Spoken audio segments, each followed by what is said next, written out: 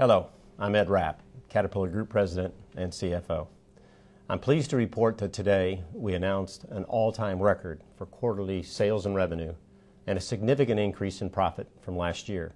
In fact, excluding the impact of the Bucyrus acquisition, profit was also a record. We also announced an improvement to our 2011 outlook and a preliminary sales and revenue outlook for 2012 that projects even further growth ahead. And although there's been a good deal of economic and political uncertainty in the world, Caterpillar continues to move forward. Before I get into the details of our financial results, I'd like to update you on some of the key strategic moves from the quarter. First, we closed the acquisition of Bucyrus on July 8th. We feel really good about this. Mining is a great industry that fits our business model, and we expect robust long-term growth in mining.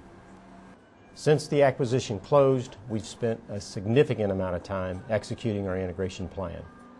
Several key decisions have been made, but there is much more that we need to do. Bucyrus is a great addition to Caterpillar, and we're increasingly confident we can deliver the long-term benefits.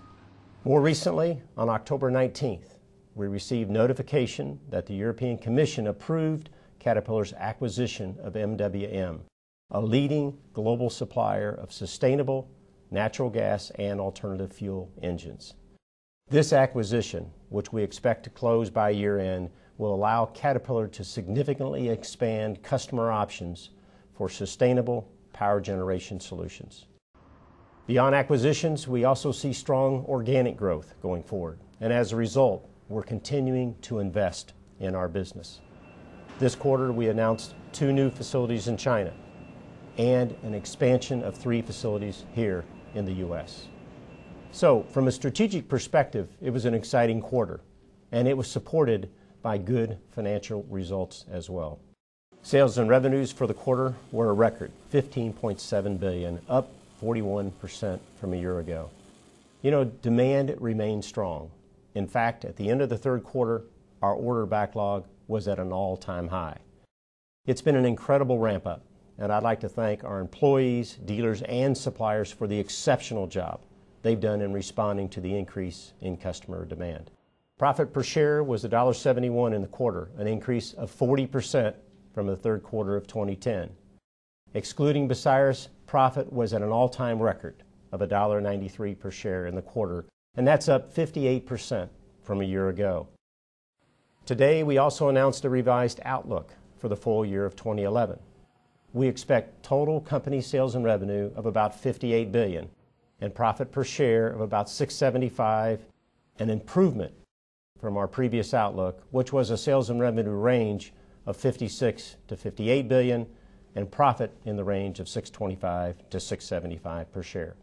Included in our outlook, we expect Bucyrus will add about $2 billion in sales in 2011, but will have a negative impact on profit of about 50 cents per share.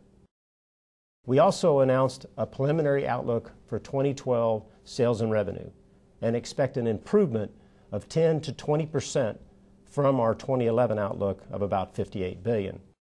The 2012 outlook includes a full year of Bucyrus-related sales, which we expect to be about $5 billion.